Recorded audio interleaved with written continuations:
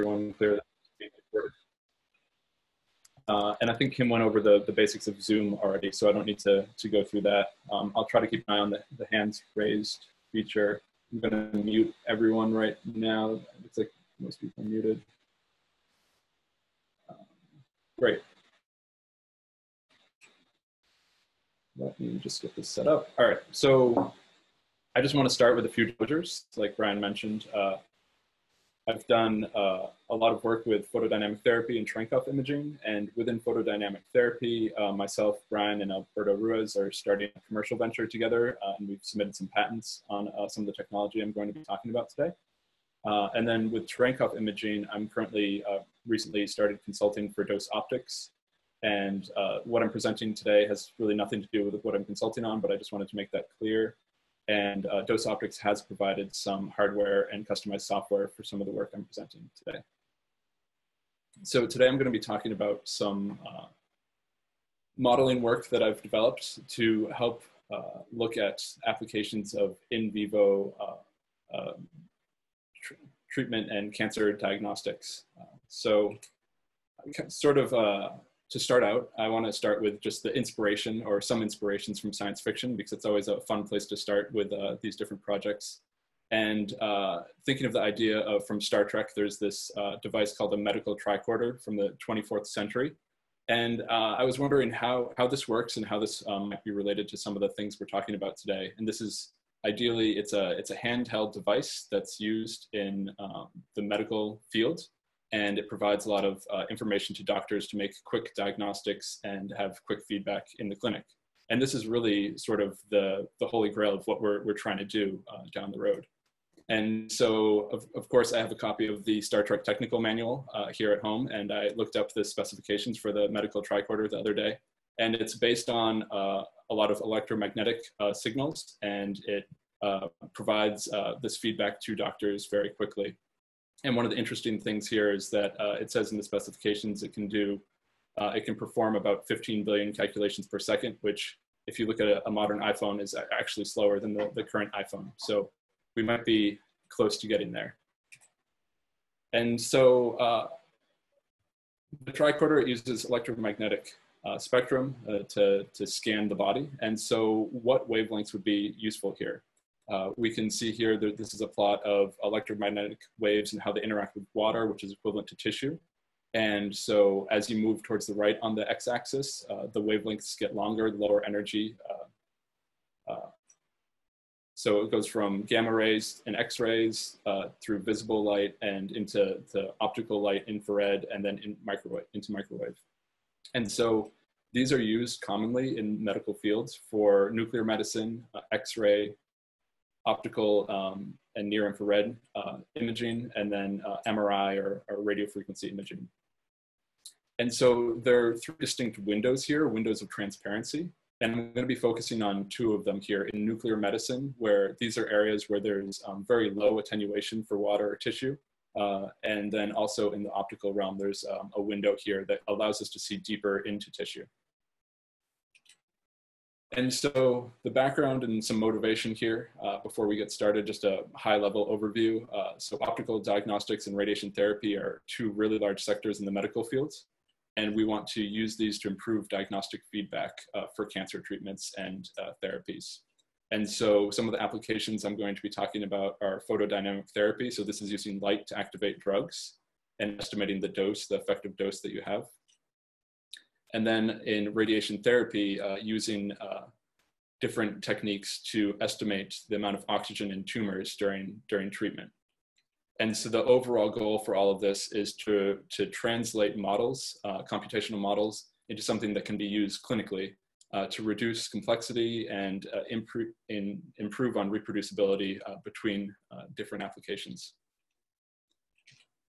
And so there are four major aims here. The first two are focused around photodynamic therapy, the first being developing models for photodynamic therapy and using this to model the amount of light that's available in tissue for treating disease, so both narrowband and broad spectrum light. And then the second aim expands on these models to actually use weather reports as a surrogate for radiance measurements. and seeing if this can be used for planning daylight therapy treatments. And then in the field of radiation therapy, the models were expanded to look at high energy physics and how that can be used to estimate a Cherenkov light, which I'll be talking about, and how the Cherenkov light can be used to excite other compounds to provide contrast using specialized detection hardware. And the fourth is experimentally applying these models to look at how we can estimate the amount of oxygen in a tumor during radiation therapy.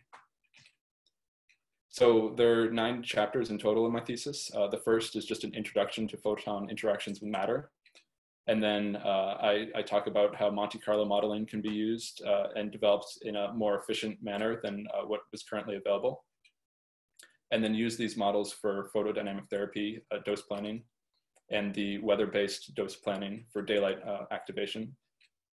And then look at kind of switching gears. I then apply these models to look at Cherenkov imaging and how that's used for in vivo signal analysis. And then look a little bit deeper using some more complex models of the Cherenkov spread in tissue and the limits of detection for Cherenkov excited luminescence. And then there's a chapter on just different compounds that can be used as contrast agents during radiation therapy. And then finally, the last experimental chapter looks at how to apply these and come up with almost a near real-time non-contact sensor for tumor oxygen during external beam radiation therapy. And then finally, conclusions and summary of the work.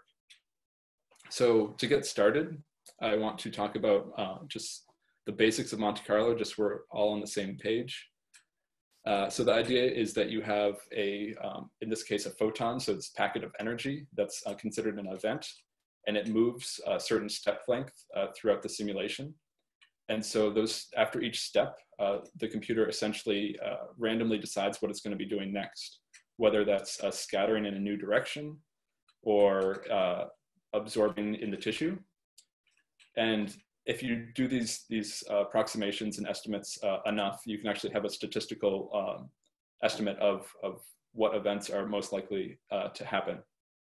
And these events and when the computer decides which event happens are all based on properties of the tissue that you can provide to the model. And so for wavelengths, a blue wavelength that 400 nanometers might have certain properties that are refractive index, the anisotropy, the scattering and reduced scattering coefficient, or the absorption coefficient. And so here, the value, the anisotropy G, says how forward-directed the scattering is going to be for the photon, and is combined with the scattering to estimate how many scattering events are going to happen per millimeter. And then same with absorption, the mu A, how many absorption events happen per millimeter. And so the Monte Carlo model has an engine that can, I'm just going to admit, there's someone in the waiting room. So this Monte Carlo model has an engine that basically runs the probabilities of these different events and decides what to do at each event. And then if you run these for millions and billions of events, you can actually estimate with relatively high certainty what would happen in different geometries. And so, oops. One of the packages that we use in our group is, it's called Gamos, and it's actually built on a platform, a physics platform that's generally used by most physicists that look at high energy physics.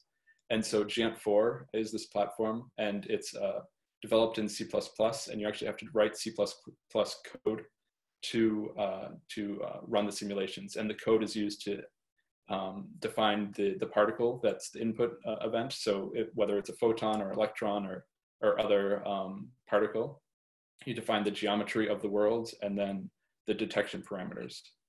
And so it's relatively complicated to get this installed and get it working and write C++ code. There's kind of a really high and steep learning curve for it. And so Gamos is a tool that we use that has been developed by researchers in Spain, and it wraps Gamos, or it wraps Giant4 in a package that allows easy plugins to be created, and then all you need to write are 2 text file inputs, and then you don't need to write any code to run the simulations. And so in 2013, Adam Glazier in our group wrote a plugin, which was the Dartmouth Tissue Optics plugin. And what this did was expand the capabilities of Gamos to be well beyond what the high energy physics world is using, and also use this low energy physics for optical photons to rank off generation, fluorescence, and scintillation. And so this was created in 2013, and some of the work I've been doing is updating his plugin to work with the latest version of Gamos. And if we just take a minute here to look at the installation size of these packages.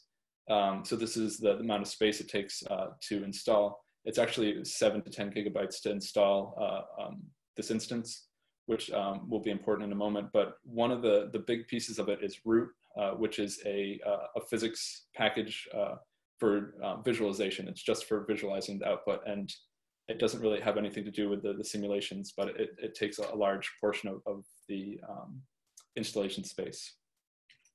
And so you can install Gamos on your laptop or on a server. And commonly what people do is they'll buy a big server or have a high performance computing cluster and install this, and then basically assign different cores of that server to run Gamos.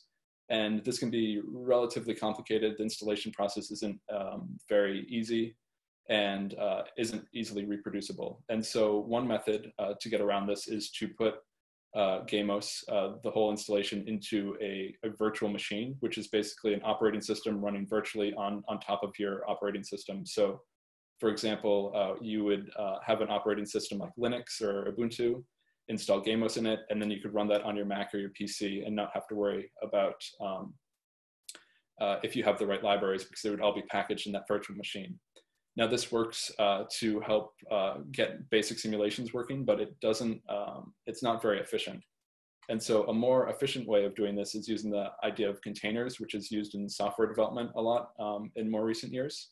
In this, you only install the application once, and then they're basically compartmentalized areas that can access and have their own sort of memory space for accessing the program. But to go one step further, what I did was use these containers and deploy them in the cloud. And so then you have almost unlimited resources and computing resources to run simulations. And so this is just a rough schematic of in Amazon Web Services, you can define how many servers you want, which are the EC2 compute services. So this are basically servers that you just write a script and say, I want 2 or 10 servers. And then within that, you can install these containers that have Gamos pre-installed on them. So each server can run anywhere from 2 to 16 to 30 containers, depending on the size of the server within it. And all of this can be, I've written scripts to automate the deployment of all of this to help make it more reproducible. And then when each of these containers are done with their processing, they can output to a storage bucket, or essentially a shared workspace or folder space where you can download and control who has access to the results. And so just an example of running this, this was running for a bunch of different wavelengths of light. We wanted to run the same simulation, but just change some of the inputs. So this was using 4 servers on Amazon Web Services that actually had 56 different containers on it. And so if we were to run all these simulations sequentially, it would take about 2 days. But using this parallel execution where they all ran simultaneously, it was under 2 hours to run it. And one of the nice things about this is you don't have to worry about the upfront cost of buying a high-performing server. You can just run these simulations, and then when you're done, turn off the servers, and you don't get billed for anything after that. And so I want to talk about how I've used this in photodynamic therapy. And so just to give some background on what photodynamic therapy is, so phototherapy has been used for hundreds of years. Actually, there are reports of it even being used back in ancient Egypt. But the third Nobel Prize in medicine was given to Niels Ryberg Finsen for actually using light radiation to treat tuberculosis of the skin, this lupus vulgaris.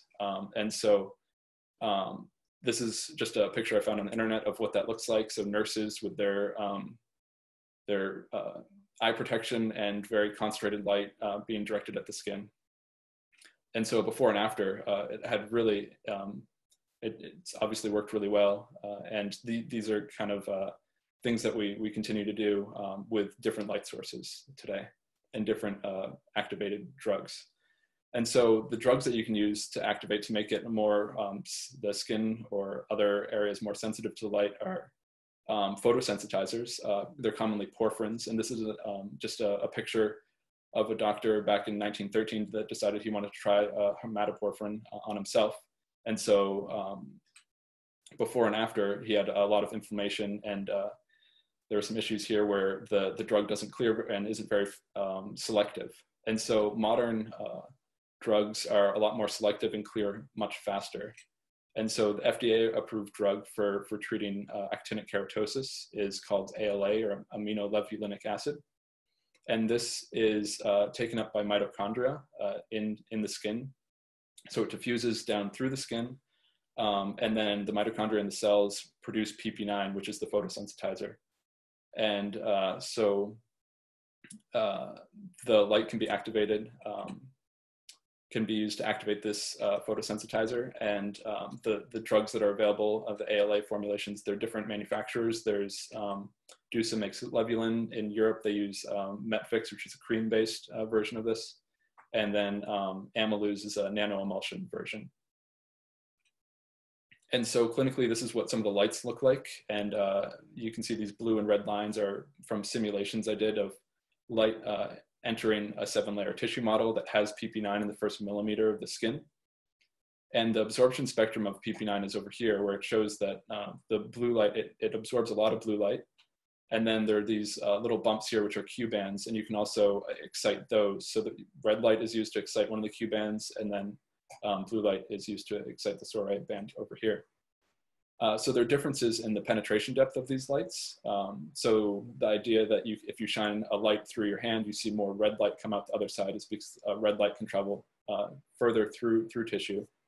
And so if you see here, the blue light only really penetrates about 200 microns, whereas the red light's going much deeper, but has less fluorescence. The yellow lines that come out of these simulations are the fluorescent photons, which when PP9 is activated, it creates a cytotoxic environment that kills local cells, but it also fluoresces in the near infrared.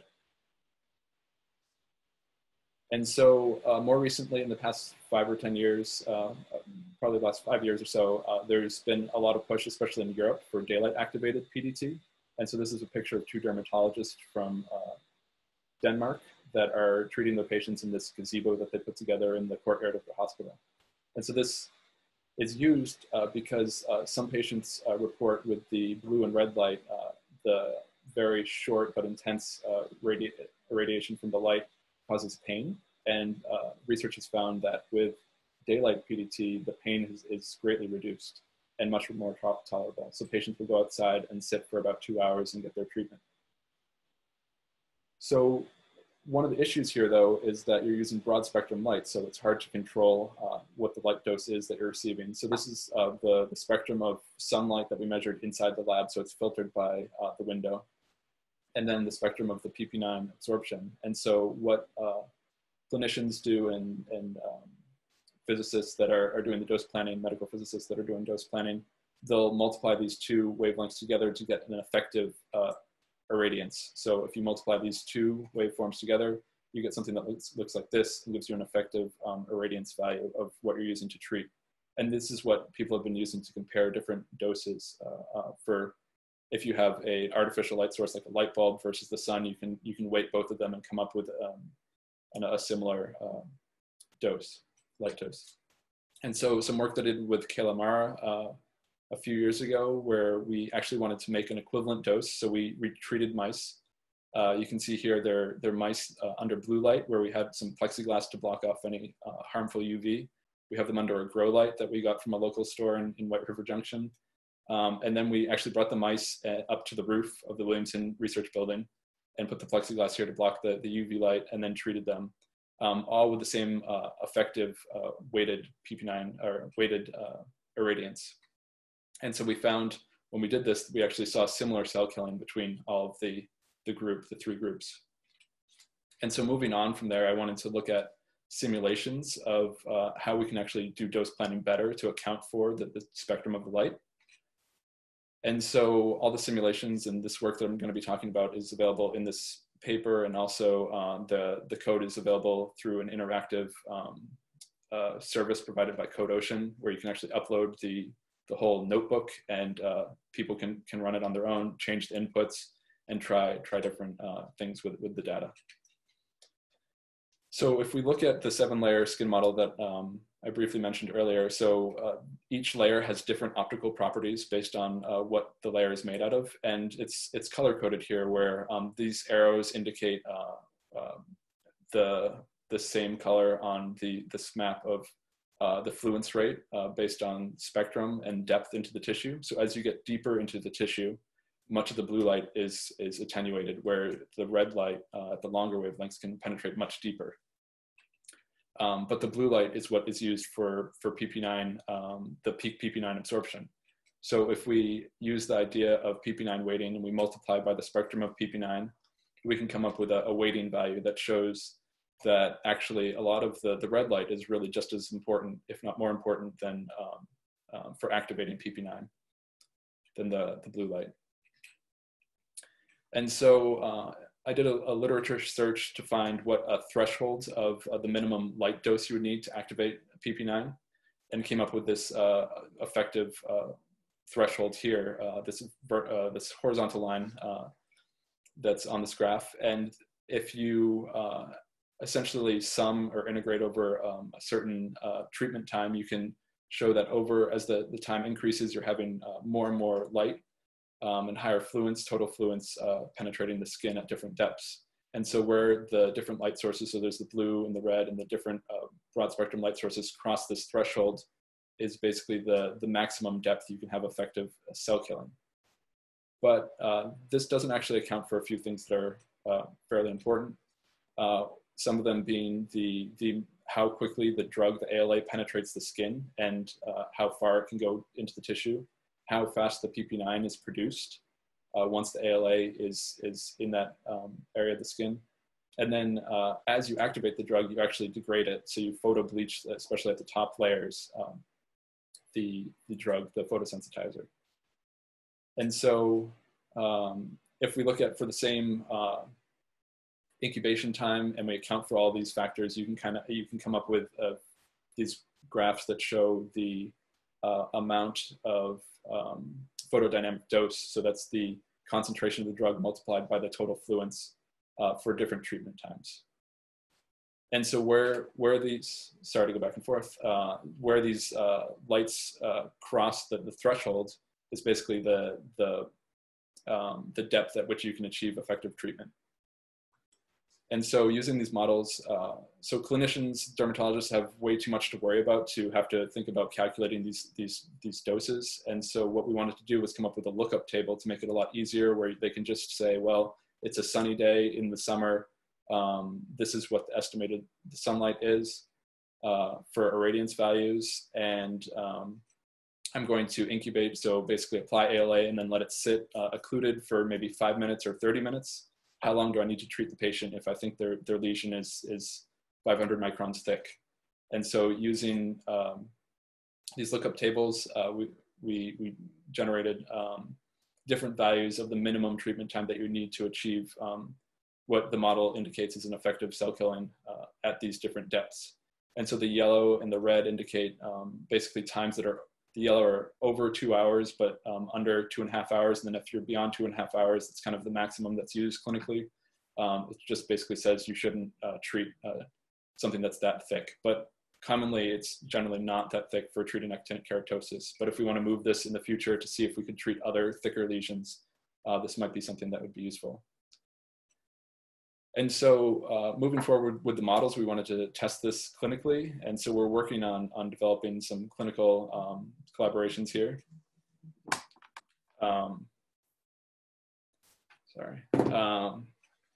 And so this is the dermatology clinic at Dartmouth-Hitchcock. And this window here is the Mohs waiting room. And so some patients often go in for dermatology for Mohs surgery. They'll sit in this waiting room. And it's fairly sunny for good parts of the day. And if we look at a satellite view of the same facility, we can see that waiting area is right here in the building, and then the sun in the morning actually is blocked by the building, and it's more of a southwest facing building. So these are things that you need to think about when you're doing daylight PDT, especially if you're doing it indoors, that there are going to be a lot of obstacles that need to be accounted for when you're planning for when you can see treat patients. And so if we took a few measurements in front of the building and in the waiting room, and then also there's a little picnic area across the parking lot to do a site assessment to see when it might be possible to do PDT treatments. And so if we look just in front of the clinic, there's a tool that's commonly used in the photovoltaic industry you can do a one-time assessment and estimate the potential available sunlight for all the months of the year at different times of the day. And so much of the afternoon is pretty sunny there, especially in the summer. Indoors, it should be about the same, but there's actually an overhang on the building that protects during peak sunlight hours for energy efficiency in the summer. It protects that area. So it's actually a little bit shaded, which wasn't completely obvious when we first started this, but around noontime, it's shaded in that same area. Whereas the picnic area across the parking lot away from the building is sunny for much of the morning into the early afternoon, especially in the summer. And so these are things that we're proposing could be done as a way of doing a quick site assessment, along with measurements of the irradiance and spectral irradiance. And so other variability in daylight treatment is weather. Here, this is just measurement of the total irradiance measured at the second floor clinic, the waiting area. And so the first day is it's partly cloudy, and then the next day, the blue shaded area is in the morning and the red is in the afternoon. We can see that because the building is blocking the sunlight, there's some diffuse light, but really not a lot until after the sun crosses a certain threshold, and then it gets very bright in the clinic. And then the next day after this is a little bit cloudy, just partly cloudy. And then this final day, it was raining, overcast all day. So there's a lot less sunlight available. And so we can actually measure the spectrum of the light. That's how we generated this graph. So the spectrum, there's a lot going on here, but it's basically the spectrum at every 5 minutes over multiple days. And what I did with all of this was to integrate the irradiance and come up with the irradiance value, which is the top value, and then the PP9 weighted irradiance, that are effective irradiance value. And then I correlated this with weather reports from the local airport that are publicly available. Just you can download whole tables of them. And we can look at the forecast. So if it's clear skies, cloudy, partly cloudy, the percent of clouds in the sky, the UV index, and the amount of sunlight estimated that should be there. And so when we look at just the ideal sunlight, so what should be there if we're not accounting for clouds, there actually is a pretty poor correlation. So on the x-axis is the PP9 weighted irradiance that we would calculate from measuring the spectrum compared to the weather reports. But when we account for clouds, there's actually a very strong correlation between the two. And the same is true for the UV index. And so we're using this as part of some of our ongoing work. And so this was actually tested by a group in a photobiology unit in Scotland. They do daylight PDT clinically, and they used our model to test out to see if it actually would work, and they found it correlated fairly well, even though we were across the Atlantic from each other. And so this is what we're, with Alberto and Brian, we're working on developing a company to make this into a product where the idea would be you have a cell phone app and you can do a one-time site assessment to estimate how much light is available different times of the year, and then also what the spectral changes are based on if you have windows or other factors at that location. And then that would register the site in a database on the internet that would be accessible by this app. And then when you want to use the app, you would get the current weather conditions by just having your local having your position known by the GPS that's on the phone already. And then using a device that Alberto Ruiz has been developing, we can actually measure the amount of PP9 through fluorescence imaging with a clip-on device that would go with the phone. and then combine that with the weather forecast, the dose models that we've been developing, and then some information about the site, and come up with information for the clinician to say, if you incubate for 30 minutes, your minimum treatment time is X amount of time, and then keep track of all the measurements that they take with the device all together. So that's sort of the idea for the future, where we want to go with this.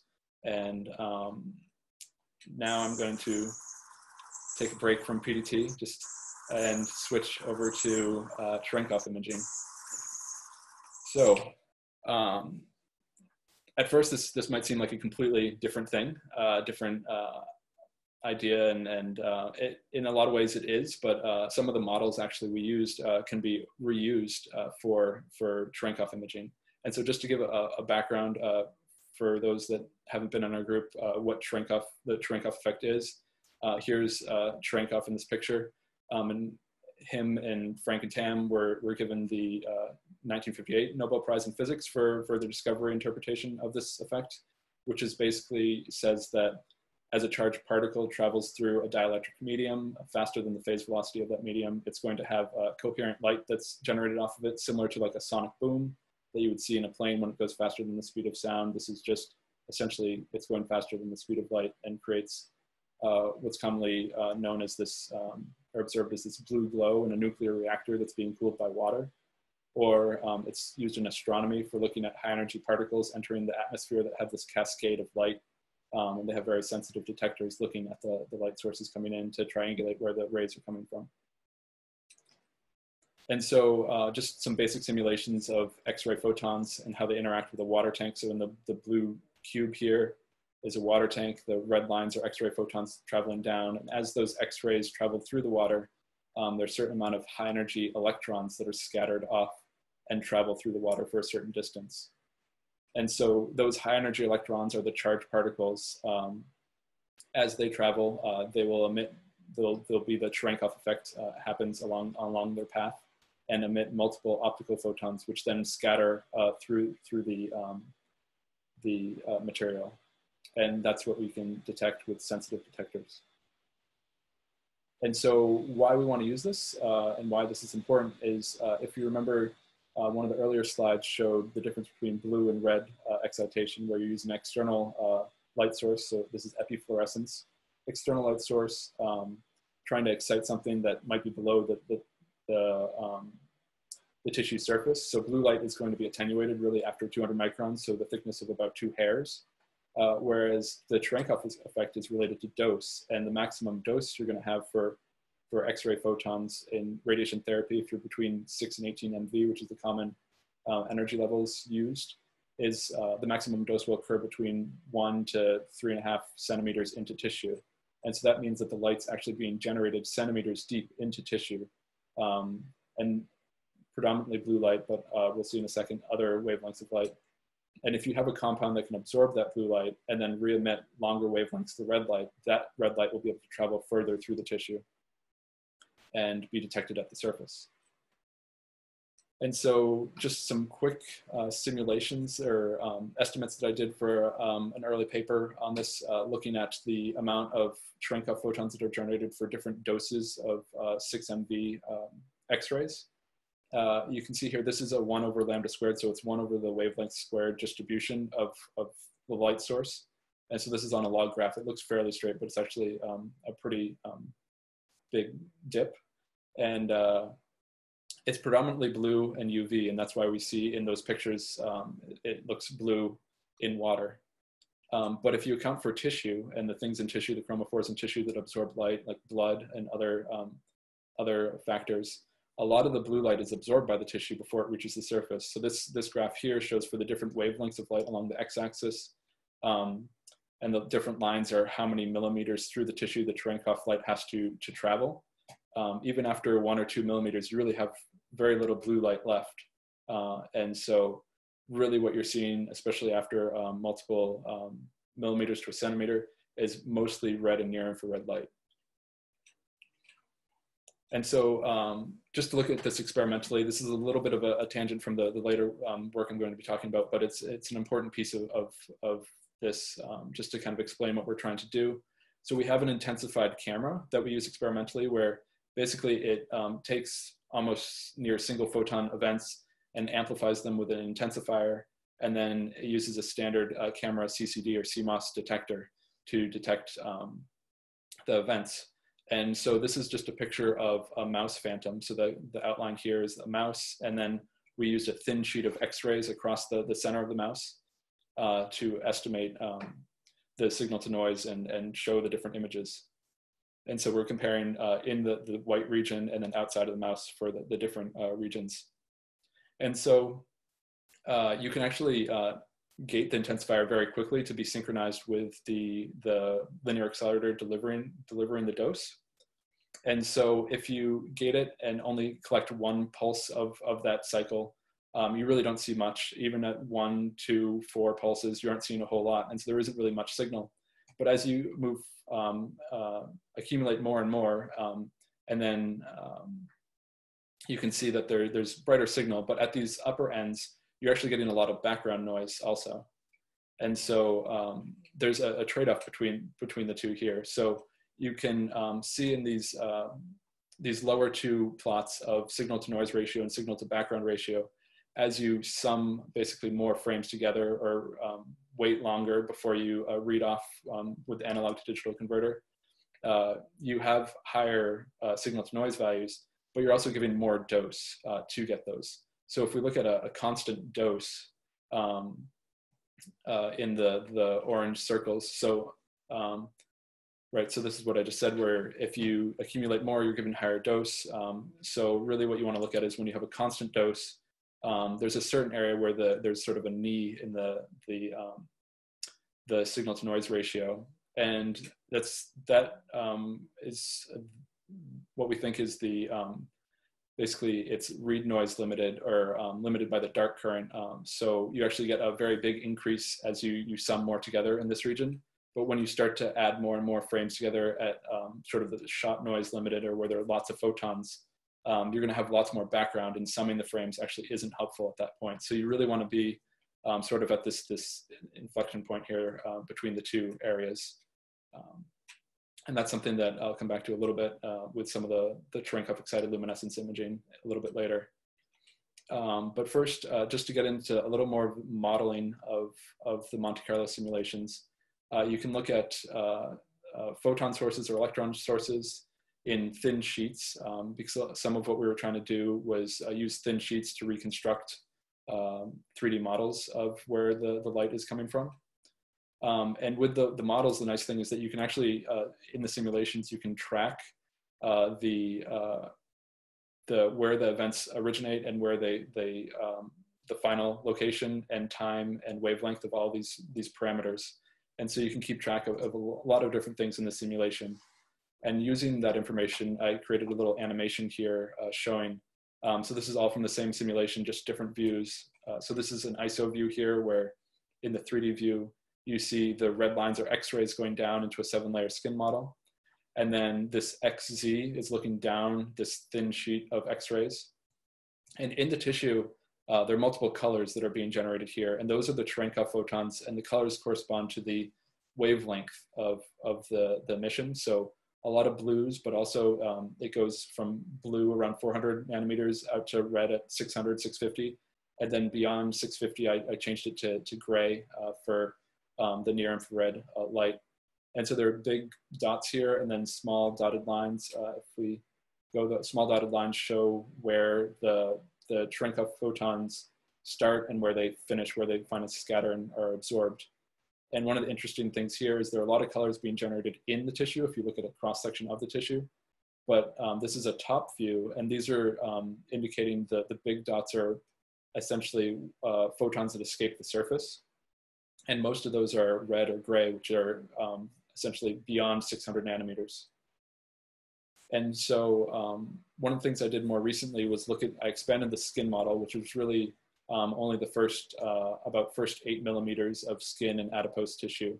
So I expanded the adipose, added more here, some more fat, and then muscle below that to see how it would continue to affect the Cherenkov emissions as we get deeper into tissue.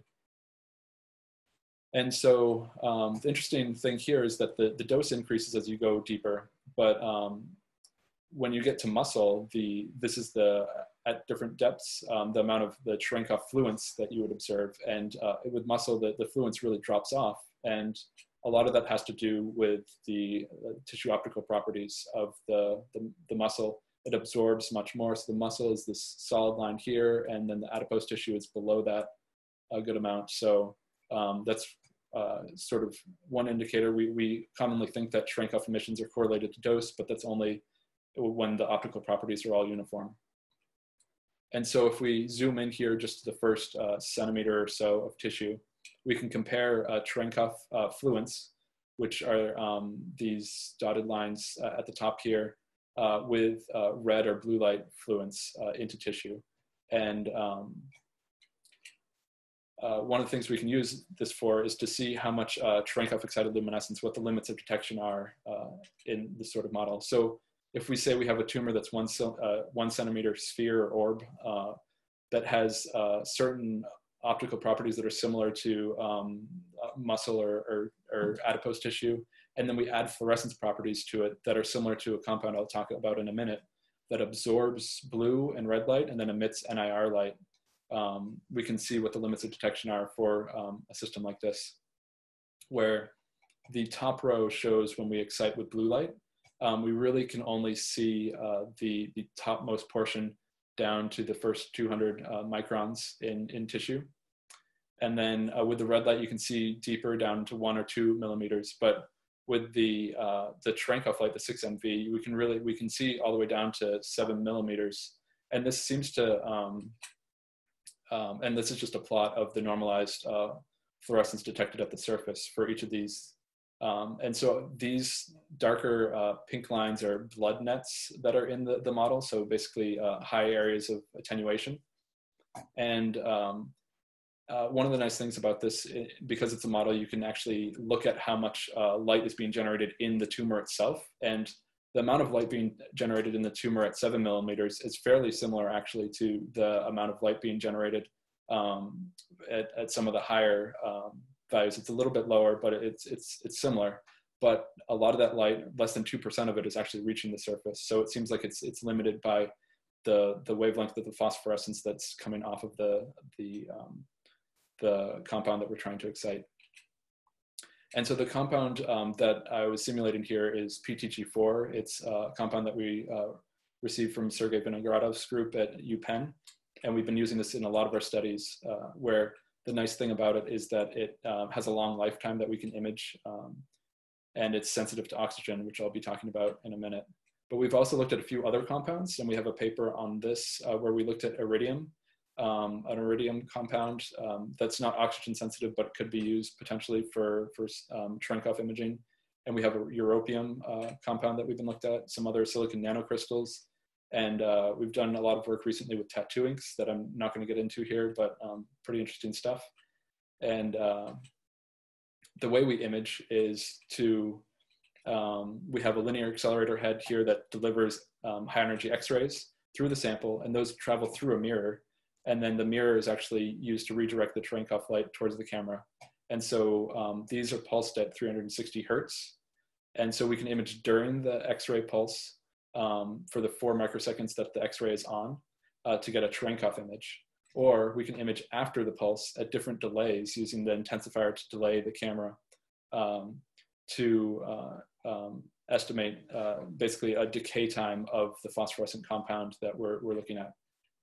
And so like I just mentioned, the linear accelerator, it runs at 360 Hertz, and we'll capture multiple pulses at these different delay settings to image what we're looking for.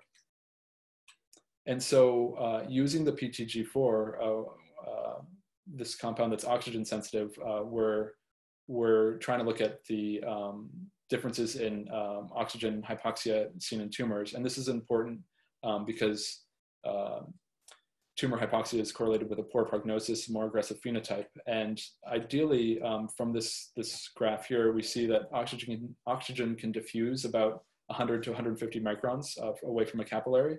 So we really want resolution that's about that good, if not better. And another key point here is that there's not just a uniform value for what the tumor oxygenation, the partial pressure of oxygen is, it's actually a distribution.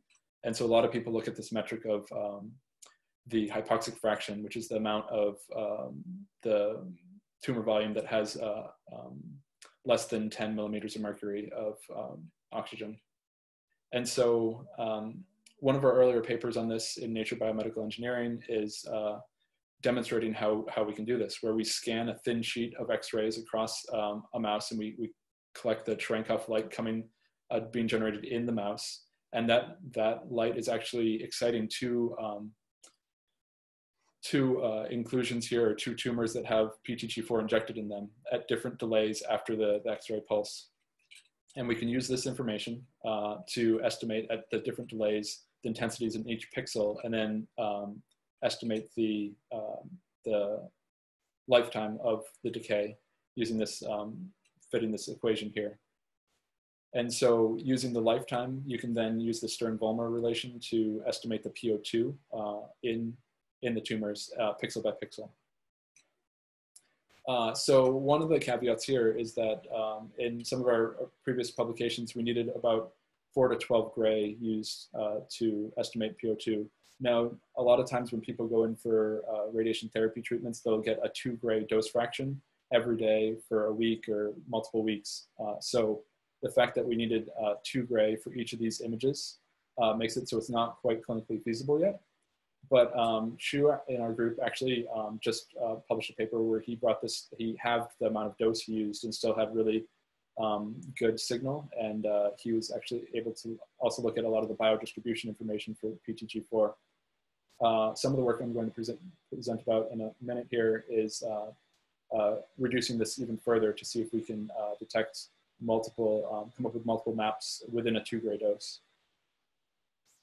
And so how we did this were through the custom modifications that Mike Germain put together for us in the dose optics camera that we used. And so if we look at the pulse, a pulse train of the LINAC, showing that we imaged Cherenkov during the pulse, Cherenkov excited luminescences between pulses. We can collect a Cherenkov image and multiple different delays after the pulse and a background to subtract off. And so what we were doing before was imaging 1 to 2 gray at one setting, then changing the settings on the camera, imaging for 1 to 2 gray, and continuing this process. So each setting had its own 1 to 2 gray. And what we did with this custom modification, we changed the intensifier to gate a little bit differently, where it collects a Cherenkov image, and then it can collect actually 5 different settings at different delays and durations. And so we can image a Cherenkov image followed by 3 or 4 different Cherenkov excited luminescence images, and continue down cycling through this multiple times to quickly basically come up with a stack with multiple different delays that we can separate out and estimate the lifetime from those images. And so we combined this with a new compound that Sergei Vinogradov's group put together and gave us a sample of last year. And the nice thing about this new compound, it's really similar. It's a similar core structure to PTG4, but it's more sensitive to light. And it has a quantum yield about 3 times higher than what we were using with the PTG4. So combining that with the changes in the timing allow us to have much higher sensitivity to PO2. So one of the first things I did with this was to compare PTG4 and the Oxy4-2P, this new compound, in solution. And so there are images here in the top row of the Oxy4-2P in solution in PBS. And then also a low oxygen version, which we just added glucose oxidase catalase, which consumes oxygen in the sample. And that makes it, you can see in the scale bar here, it's much brighter and it has a longer lifetime. And so a few of the things I wanted to look at in this in vitro experiment was methods for calculating the lifetime. So you can do a direct calculation where you actually just look at the ratios of values at 2 different time points, or comparing that to using 3 time points and doing a curve fitting. And the ratio method is about 5,000 times faster computationally, but it also suffers from a lot of noise artifacts and makes it so we have to throw out a lot of the values. So there's a trade-off between how quickly you want the results and how many values you get in the results. And then we also decided that this 50 microsecond delay was actually a little too long if we want to image, be able to have sensitivity at the atmospheric oxygen, at the higher oxygen levels. And so in all the in vivo experiments I'll show in a minute, the maximum delay we used was 25 microseconds, and we did another one at 15 in between these two. And so there's a lot going on here, but if we look at in this basically heat map with the contour lines, as we move across the x-axis, we're increasing the number of frames we're summing together. So we're increasing the dose and decreasing the temporal resolution. And as we move up on the y-axis, we're summing together, we're binning together pixels. And so if we just stop this for a second, you can see that there's sort of a diagonal line that's the trade-off between temporal resolution. So you could have a low temporal resolution where you have an estimate every 4 seconds at a pixel resolution similar to what we were seeing in our previous publications. Or you could estimate at maybe 1 to 2 estimates for PO2 per second at a much lower pixel resolution. And so we're here, this is just the standard deviation of the distribution of the PO2 for these in vitro samples. And so we can combine this. This is just an example of the automated workflow for in vivo analysis, where this is going real time. So over 20 seconds at 2 gray dose, we have 9 samples for PO2, and it's actually the lifetime that's shown here in these plots. So this is a mouse that's injected with PTG4 and oxy4-2p, both in Matrigel on this flank over here. And so Matrigel just is a compound that's more, it's liquid at room temperature, but when it's at body temperature, it hardens. So it allows us to have like a hard ball that we can image and image the compound while we give radiation.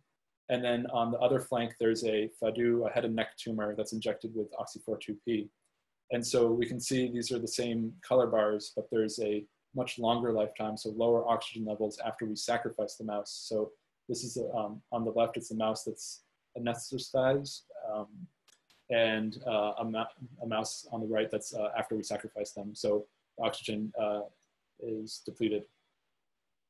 And so if we look at this for oxy4-2p for multiple mice, so in tumors versus in the Matrigel, compared to the injection time and the sacrifice time, we can see a few takeaways here are that the tumors overall, the median PO2 value is a little bit lower for the tumor than the Matrigel.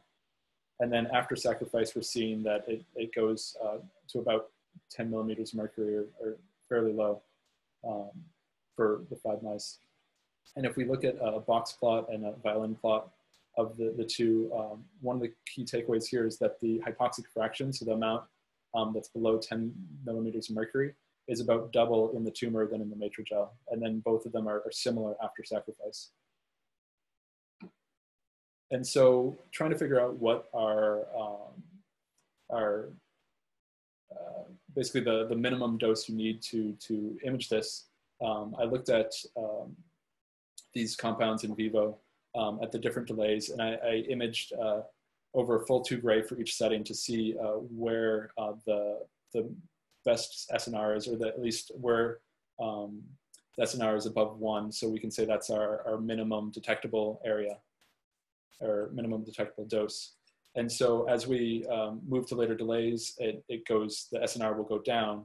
And so we can see for PTG4 and Matrigel, at the longest delay, we need about 20 centigray, a little less than 20 centigray. Whereas the oxy4-2p in Matrigel, we only need about 7 centigray for a similar compound. And so the oxy4-2p is much brighter, and we're able to detect it a little bit easier. So this is just kind of showing our limits of detection of what we would need.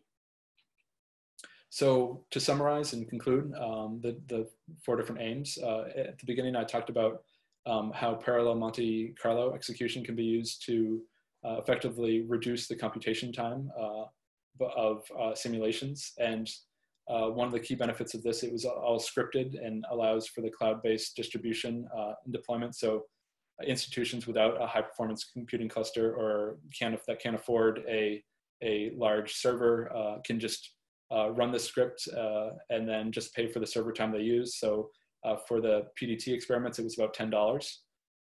And then I showed how these simulations could be used to generate lookup tables for clinical use. And then for the second aim, I looked at how showed how the weather reports can be used as a metric for, or surrogate for the irradiance measurements. And this was clinically tested by the photobiology unit at Ninewells Hospital in Scotland. And so the same modeling techniques can be used for Trenkov imaging and estimating Trenkov fluence. And so from this, we saw at tumor depths greater than 7 millimeters for the models that we were using, that less than 2% of the Trenkov excited luminescence is actually reaching the surface. And finally, with the PO2 estimates, we're reducing the overall dose used to estimate PO2 by 10 to 20 times with a similar spatial resolution. And if you, there's obviously a trade-off between spatial and temporal resolution. So if you don't care about the spatial resolution as much, you can actually increase the estimates to 1 to 2 PO2 estimates per second. So just to conclude with a few of the publications, presentations, and posters for all this work, there's sort of different categories of PDT, Trenkov excited luminescence, and then side projects. And for PDT, one of the most recent articles looked at weather-based dose planning and was actually featured on this month's cover of Photochemistry and Photobiology. And then for Trenkov, there's the PO2 work is still actually in preparation. And then a lot of other articles looking at PO2 and other uses of Trenkov. And then a few other sort of side projects looking at X-ray PDT, Monte Carlo. I have a paper I'm working on submitting right now, some areas of surgical guidance, and then some global health work. And then there's some open source code that's available. So the interactive modeling for PDT is available on CodeOcean. That's that first link. And then I put together some tools to interface with one of the devices we have in the lab for imaging fluorescence. And then all the cloud-based Gamos work is up on GitHub. So with that, I'd like to thank my committee, all of our collaborators, everyone in the lab, my funding sources at the NIH and NSF, and thank you for your attention, and I'd be happy to take questions.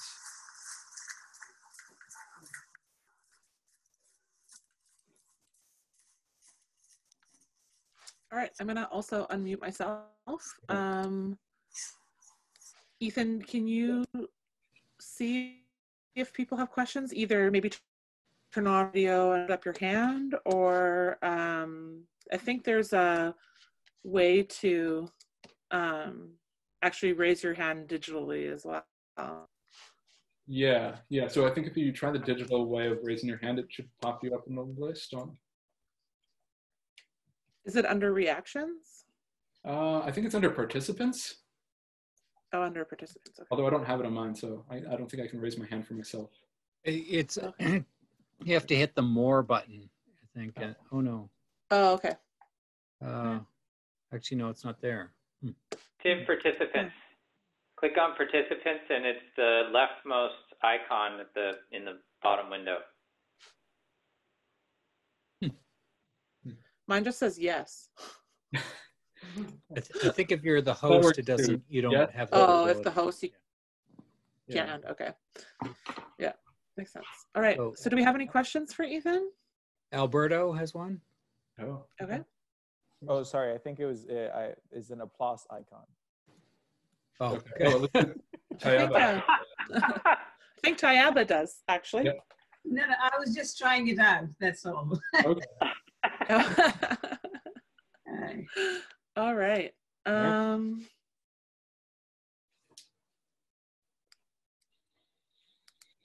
Okay, no questions? All right. I'll ask a question. Okay. Yeah, I've broke my screen. 2 seconds. Hi, Ethan. Hey, how's it going?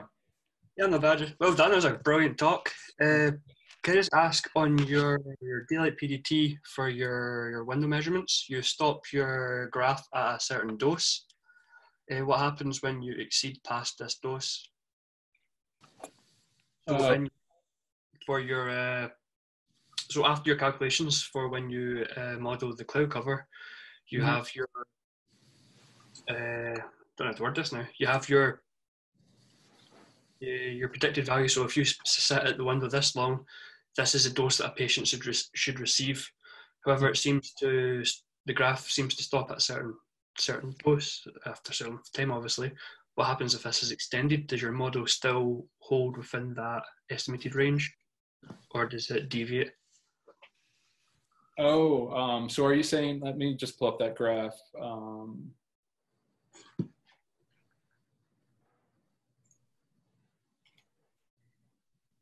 Was it maybe in the next, in this graph where it stops? Yeah, so yeah, this one, yeah. So see how it stops at 200 watts per meter. What happens if you extend that to a higher number? Does your model still hold in its accuracy, or does it deviate? Yeah, so I actually, I think those were the peak values that we measured. So it should hold, but I haven't actually tested that. So because we were doing it, I think this was a certain time of year where it didn't get super sunny and we were behind the glass. I think it was in the springtime. It would be interesting to test this in the summer and make sure that it does hold after that. Yeah, because it is a little untested. We actually have a few clinical trials ongoing with dermatology where we're going to be measuring that. So hopefully we can update this and make it a little more robust. Good. Thank you very much. Thanks. All right. Are there any other questions? I guess, let me see, am I on here? I had, Yeah. had made it. So with your smartphone weather app that you're developing with the Quell, I guess, company? Yeah, it's a hard. So there were two elements to it, and I got a little confused. So you're going to use your dosimeter that you plug into the iPhone to measure the ambient light, and then you have a lookup table, right, for the weather conditions. But then you said you're also going to use Alberto's the texture developing and to measure PP9. And how do those two get used together? Yeah, so the site assessment, you're doing the initial irradiance measurement is sort of separate from the app right now, where we would probably have to do that with a spectroradiometer just to make sure the spectrum of the light is, so outside of the app, we would just measure the spectrum for that specific location and just save that reading to the registry of the site location. And then we would use Alberto's fluorescence dosimeter, the clip-on device, for measuring the patient during treatments.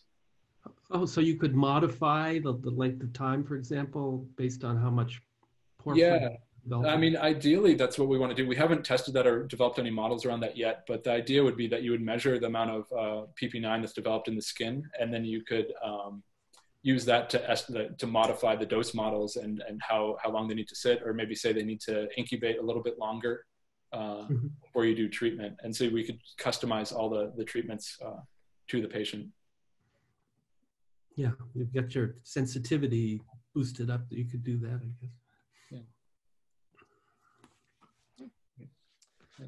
Thank you. I think Shudong might have had a question.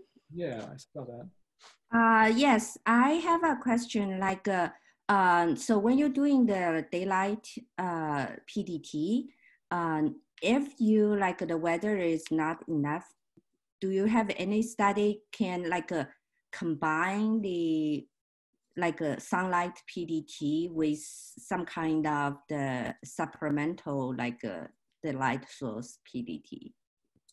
Yeah, that's a good question. I think right now, some of the studies we're looking at, we're comparing red light PDT with daylight PDT and to see, but I don't think any of the studies were actually supplementing one or the other, but it seems plausible that you could use a certain light source. The problem with that is that if you want to use the app, you need to know the spectrum of the light source.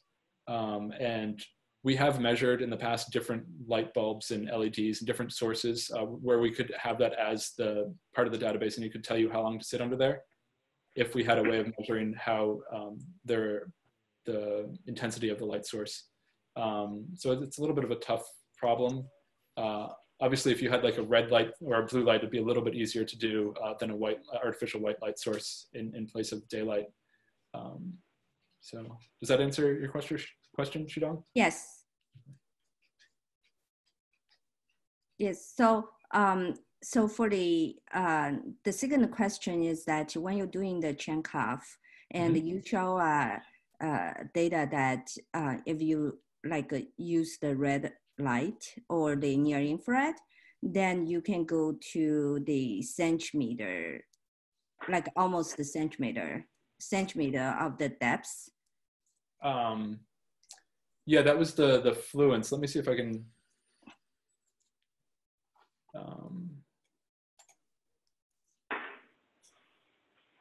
Yeah, I mean, the fluence is going down multiple orders of magnitude at that point. So that's basically the overall fluence, but then you need to use that to excite the compound. So really the sensitivity to the compound in the tumor really only goes down to 2 millimeters. Okay, so that you mean that curve, that like a graph is just for the like sort of chunk of like, no, light source. It's not the light that you can pick up from your camera, right? Right, yeah, it's just a model of how many photons are reaching the surface. So it's not necessarily what you could detect with the camera, although we do think we're sensitive to single photon detections, but we haven't really had a good way of proving that. Okay, okay, thank you. Hey, Ethan, I just wanted to follow up on Ed's question while he's still here. So if you're doing daylight PDT, you know, presumably you're delivering the light fairly early after administration of the drug. So do you expect to be able to see anything from the dosimetry to be able to advise on light delivery time? Yeah, so I believe with Alberto's device, after we usually incubate for about half an hour, and he's been able to see PP9 with the device after half an hour. So we expect to see a little bit within that half-hour incubation period. But some people, some groups, I think, don't use any incubation period. So then you couldn't use that information to help sort of advance the model and make it a little more sensitive to or personalized to the patient. Right. Although if I could interject, we have tried this in the clinic with a 30-minute incubation that you were talking about that does give sensitivity, and there's no increase in the pain that the patients experience during the blue light treatment after that. So it's still feasible, I would think. There's some hope there. Yeah. Yeah. Yeah, and just to interject here, Alberto, I think we're thinking that what we'll probably see in the end is there's going to be a sweet balance between when we say is the incubation period and when we start treatment, to be able to have that treatment personalization for the patient, so that we can read some increase in the fluorescence that we're observing, and to be able to tell what the treatment should be for the patient. Mm-hmm. Okay.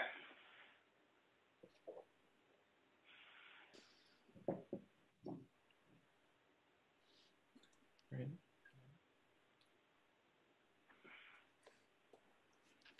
All right. So if there aren't any more questions, then I think we'll end the public portion and just have Ethan's committee stay on. Thanks everyone for coming. Thank you, Ethan. Fantastic. Thank you. Great presentation. Thanks. Yeah, great job, Ethan. Thanks.